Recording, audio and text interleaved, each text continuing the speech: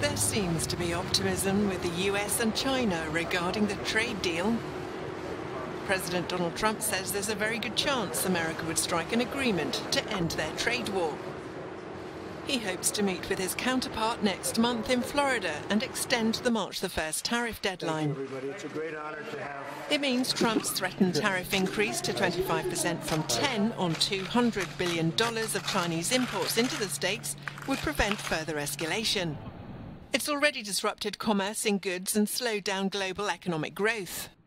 Meanwhile, China has pledged to increase its purchases to reduce its trade surplus with the States.